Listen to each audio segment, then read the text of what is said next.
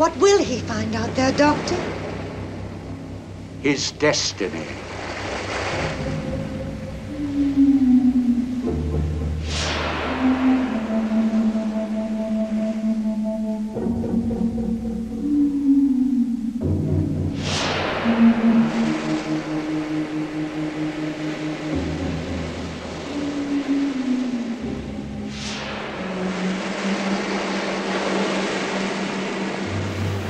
Oh my God. They did it. They actually remade Planet of the Apes. Starring Mark Wahlberg.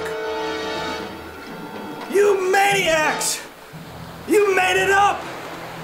God damn you! God damn you all to hell!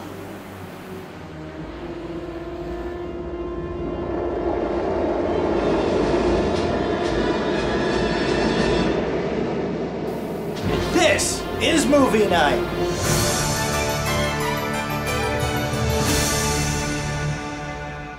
Hello and welcome to Movie Night. I'm your host, Jonathan Paula. Tonight, as promised, I'll be taking a look at the 4 remaining films in the Planet of the Apes franchise, which will include updated reviews of Rise and Dawn, which I first featured back when they were initially released. And I even changed my score on one, so stay tuned. First up though, let's talk about the remake. They should have just left it alone. Released in the summer of 2001, this $100 million sci-fi action film was another ambitious mistake from director Tim Burton, which somehow managed more than $250 million in profit. When an Air Force astronaut crash lands on a mysterious planet, he inadvertently inspires a revolution between primitive humans and their talking ape masters. A baby-faced Mark Wahlberg leads the group as best he can, but he's drastically out of his depth in this big-budget adventure, reciting corny one-liners like, "Never send a monkey to do a man's job," and "I'm going to go get my chimp." Tim Roth portrays a sinister chimpanzee military villain who spends most of his time shouting angrily or jumping around the set like some amped-up parkour artist. It wouldn't be a Tim Burton film without an appearance from his longtime partner Helena Bonham Carter, so she's here playing an overly sexualized chimp to boot. She develops a somewhat romantic relationship with Wahlberg that's not only unsettling but largely unearned. Michael Clarke Duncan appears as a giant gorilla and Paul Giamatti is a meek little orangutan, because of course they are. Elsewhere, Estella Warren and Chris Christopherson are wasted as totally superfluous human characters that have literally zero purpose. And last but not least is original ape star Charlton Heston, whose uncredited single-scene cameo is actually pretty cool, even though you'd hardly know it was him if not for a familiar line of dialogue. Despite its rushed production, the PG-13 rated film does boast some particularly excellent makeup, costumes, and more naturalistic ape movement. And from a technical standpoint, the 119-minute film is competently shot and well edited. A few neat action sequences might impress younger audiences, but most of the material here has been broached before in better ways in better films. Take it easy, little fella. I'm not gonna hurt you. I wouldn't hurt my own property. But for you, I'll make an exception.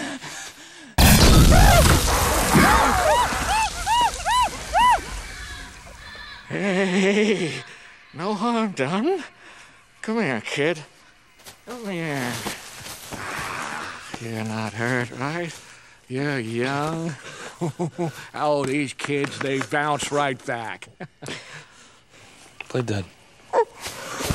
Contrasting this Planet of the Apes against the influential sci-fi classic may seem a bit unfair, but by virtue of its very existence, it brought it upon itself.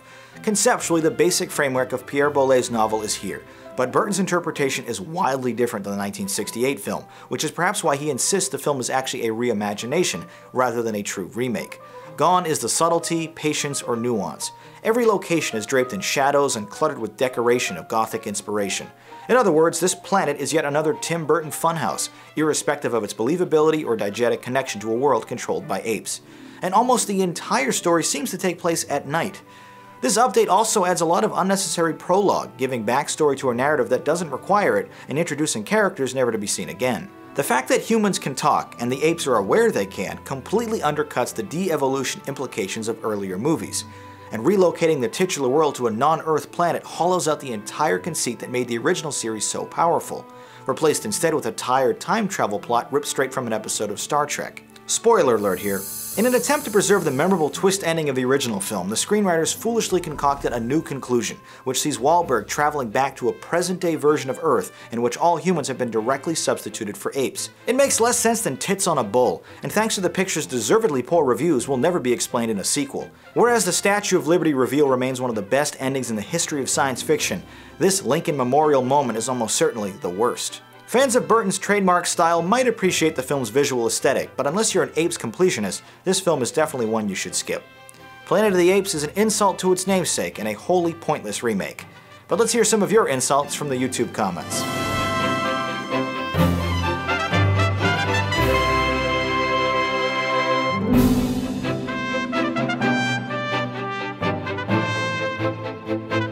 Calling it unnecessary, awful, and scattered, we all agreed this is a very lame film.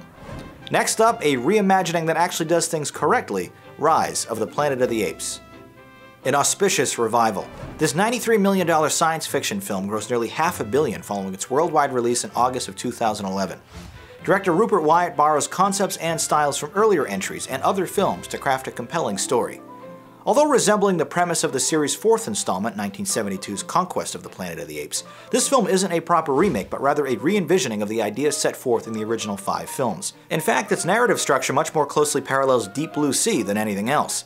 The PG-13 rated plot follows scientist James Franco, who inadvertently creates a drug that boosts simian brain capacity when searching for a cure to Alzheimer's. Later, his pet ape, with his newly boosted brain power, helps start an evolution revolution when he frees his species from a harsh primate sanctuary. Unlike the original, there's very little here in the way of political commentary. The ape revolt is hardly analogous to issues with society.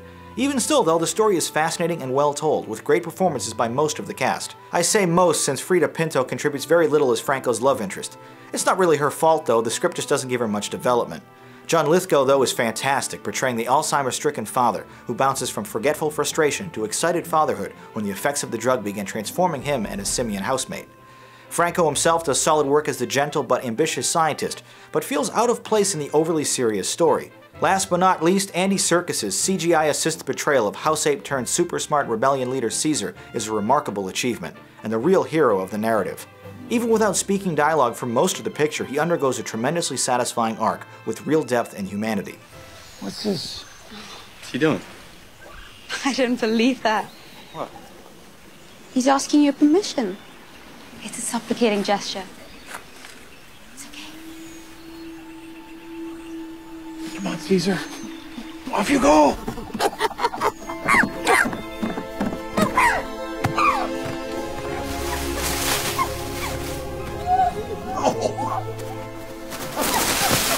Look at him go! The 110-minute film sprinkles in plenty of terrific references and throwbacks to the original apes. Some are subtle, while others are pretty overt, like the repetition of Heston's iconic line, "Take your stinking paw off me, you damn dirty ape," which is met with a similarly earth-shattering response, Caesar's first spoken word. More or less a cautionary tale about the dangers of oppressing our animal friends, and perhaps a warning about scientific ambition, Rise feels a bit unbalanced. The pacing is a careful march towards an inevitable outcome, until the final act when everything is hurried along for a thrilling set piece on the Golden Gate Bridge. Whereas the 1968 film was groundbreaking for its use of prosthetic makeup, this big-budget reboot similarly impresses with astonishingly lifelike motion capture technology, which scored Rise its only Academy Award nomination. This movie won't likely be heralded as a classic anytime soon, but it's thoroughly entertaining from start to finish. A wonderful update to a decades-old franchise that should appeal to old fans as well as newcomers. It's also a surprisingly rewatchable film that sets up its superior sequel quite well. Rise of the Planet of the Apes is a fresh reboot with impressive effects. I thought it was great. Next tonight, my updated thoughts on Dawn of the Planet of the Apes. An excellent payoff. Directed by Matt Reeves, the 8th film in the surprisingly long-running Apes franchise was released in July of 2014 and is the second film in the Reboot trilogy. Produced on a mammoth $235 million budget, this science fiction action film still pulled in an impressive $710 million in worldwide proceeds. 10 years after a deadly disease wiped out most of mankind, a growing community of genetically evolved apes and a band of human survivors attempt to coexist. In other words, Dawn builds off the events set up in Rise in wonderful and satisfying ways. Motion capture extraordinaire Andy Serkis returns in the lead role as Caesar, the highly intelligent leader of the apes. Having built a community of talking, family-oriented primates, Serkis is confronted with the responsibilities of diplomacy as he advises his tribe, signing, "If we go to war, we could lose all we've built," before finishing his thought out loud by softly saying, "Home, family, future." As an entirely CGI character, he is able to effortlessly bring an emotional and human performance to a decidedly non-human character. Most of this is accomplished with a furrow of his brow or a glance from his deep green eyes. The attention to his character design is impressive, like a scene where Caesar pushes through a subway station's turnstile while all the other apes hop over it. It's a blink and you'll miss it detail that illustrates his human upbringing and advanced intelligence. Commendably, this is one of the only big-budget films that uses American Sign Language, or at least an ape-inspired variant, as one of its primary on-screen languages. Dawn does not shy away from using subtitles.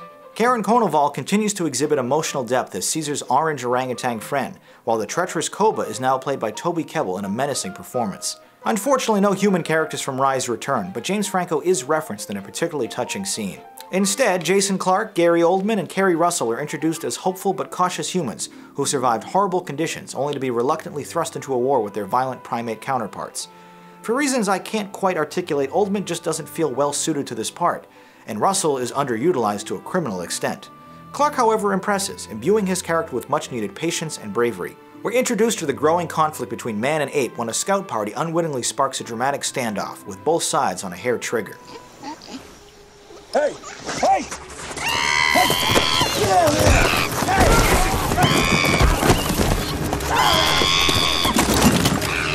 Hey! What you doing? I'll kill you!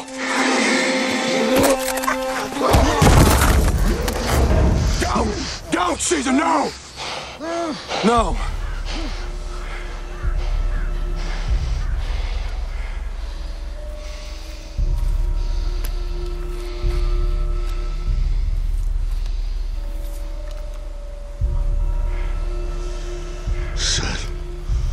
No guns. The tension that builds between these two groups is the entire driving force of the carefully paced film, which should leave most audiences breathless as it unravels. Throughout the 131-minute film, I found myself rooting for the impossible, the peaceful coexistence of two dominant species. We know it can't happen, but we still want it to. A scene where the Uneasy Alliance finally restores power, allowing a stereo to play music again for the first time in years, is an emotionally powerful moment. That is, of course, until you remember that cars have radios too, and they wouldn't have been affected by a defunct power grid. Dawn is the first Apes film shot in the taller 16:9 frame and brilliantly captures both the lush forest areas of the American Northwest as well as the haunting desolation of a ruined San Francisco. The imagery of an abandoned and moss-covered city center is very evocative of Naughty Dog's The Last of Us video game in all the best ways. The visual effects perfectly blend the authentic locations and people with digital creatures that are just as lifelike. For their efforts, Peter Jackson's Weta Digital scored a well-earned Academy Award nomination. The PG-13 rated picture doesn't have many twists or surprises, but the final climactic battle between apes, humans, and other apes is a true spectacle to behold, as seeing an angry ape charge on horseback while firing a machine gun is truly terrifying. An extended POV shot that's fixed to a mounted tank as it plows through a hectic battlefield is also a real highlight. Michael Giacchino's score provides a deep and drum-like rhythm that further emphasizes the seriousness of the realistic narrative, but it also includes occasional musical callbacks to the original score's more whimsical style.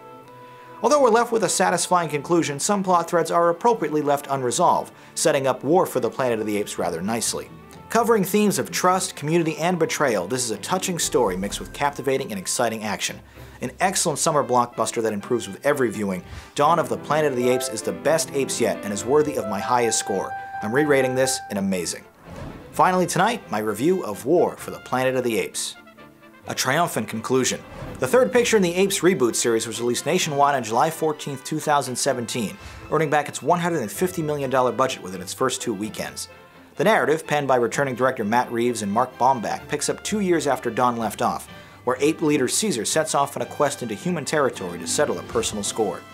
The first 2 films in this updated trilogy were only appetizers for what will long be heralded as a landmark achievement in motion capture technology. Andy Serkis gives the performance of his career as the hardened chimpanzee leader, forced to seek vengeance after suffering a staggering loss. He motivates his troops by reiterating his species' motto, "Apes together strong." The visual effects by New Zealand's Weta Digital that bring the primate to life are utterly sublime. The facial expressions, physical mannerisms, and deep green eyes all evoke a truly emotional and human performance. If any mocap character is going to break the proverbial glass ceiling and score an Academy Award nomination, this is it. Karen Konoval returns as well to portray Caesar's trusted orangutan advisor Maurice, whose calm and measured perspective often helps rein in his leader's more brash decisions. Steve Zahn plays Bad Ape, a quirky hermit that Caesar's expedition picks up along the way. He has a few funny comic relief type moments, but they feel decidedly out of place in the otherwise serious film. But the implication of a talking ape not from Caesar's initial uprising is a big one, as it signals the possibility of an entire Planet of the Apes instead of just a small village outside San Francisco. The only real human character of note in War is Woody Harrelson as the villainous and uncompromising colonel, who doesn't hesitate to execute his own men when they show signs of disease.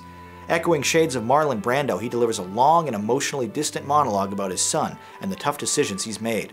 Remarking on the pending war between apes, humans, and his own faction of the military, Harrelson punctuates his speech by stating, "All of human history has come to this moment." It is a powerful scene and a real highlight of the 140-minute feature. Have you finally come to save your apes? I came for you. For me?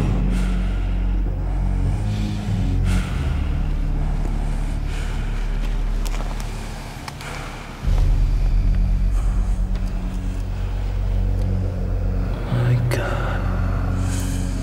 Look at your eyes. Almost human. How did you know I was here?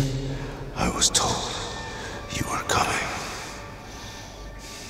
The increasingly busy Michael Giacchino provides one of his best scores this decade, although Star Trek and Up, both from 2009, remain my favorite works from him. Blending driving strings, high-pitched woodwinds, heavy drums, soft pianos, and a chanting choir, Giacchino has composed a truly haunting score that occasionally feels almost ethereal and patriotic. It is a beautiful counterpart to the impeccable effects and flawless cinematography. Even without characters populating the frame, the environments alone are still stunning to see, from the lush redwood forest to the snow-covered mountains in the north. Giacchino opens the film with a particularly neat drums-only rendition of the 20th Century Fox fanfare, which then cuts to on-screen text that helps bring the audience up to speed on the events that came before. Even though each of these entries do stand on their own rather well, consistent themes and characters allow them to mesh together rather effectively. Living up to its title, the opening 10 minutes of War for Planet of the Apes showcases a vicious and violent woodland battle between human special forces and resilient apes dug into their redwood hideout. Gunfire, explosions, spears, and battle cries rupture the speakers with a loud and enveloping sound mix.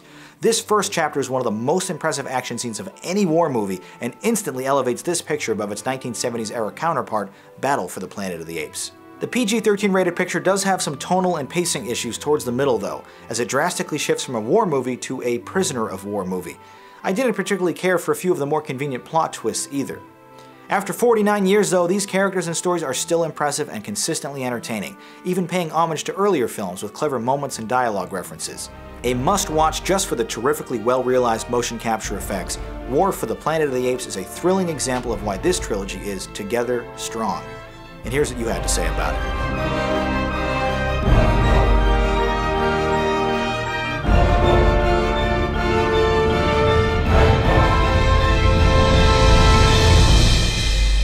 Some called this the best yet, while others felt it was a downgrade. Your scores averaged to a 9 out of 10.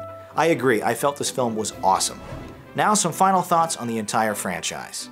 When War finishes its box office run, the Planet of the Apes franchise should have grossed over $2 billion worldwide. An impressive accomplishment considering 2 of the 9 films didn't even reach double-digit millions. There's something inherently evocative about the core concept of these stories, from the B-movie style of its title to the themes of equality and revolution that continue to resonate. Or maybe people just like seeing animals wear human clothing. Whatever its appeal, it's clearly stood the test of time. Despite some stumbles in the middle, this has proven to be one resilient franchise, with dozens of memorable moments and characters. Planet of the Apes showed us the template on creating a truly great reboot, as well as what not to do when attempting a remake. It's rare for a film series to reach 9 entries, and it's almost unheard of for the 9th to be as good, if not better, than all the rest. While War wraps up Caesar's 3-picture arc remarkably well, the series keeps moving towards that desolate desert universe established in the 1968 version, leaving the door open for future installments. I for one would love to see another sequel or two that jumps the story forward in time to when astronauts from the Icarus spacecraft, deliberately teased in Rise don't forget, return to Earth to find the thriving ape civilization that Caesar helped establish. Seeing an updated adaptation of Pierre Boulez's novel using today's visual effects capabilities is an appealing way to come full circle on a half-century-old franchise.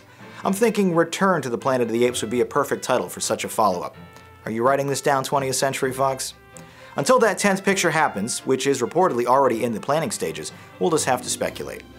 That does it for now, but next week I'll be collecting some previously written and previously uploaded reviews to take another look at superhero films, if you'd like to leave a comment review on these movies. In the meantime, click or tap here to watch my reviews of the Star Wars franchise, click or tap there to watch my Dark Knight Trilogy reviews, or click the jog wheel icon below to subscribe and see new uploads when they're released. Once again, my name is Jonathan Paula. Thanks for watching, and have a good movie night.